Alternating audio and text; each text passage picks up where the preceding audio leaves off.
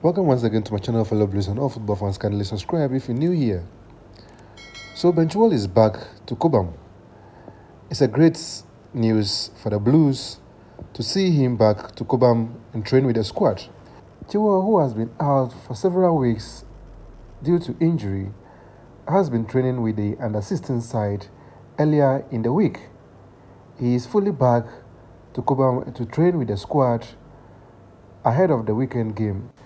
This is obviously the best news every Chelsea fan is willing to hear.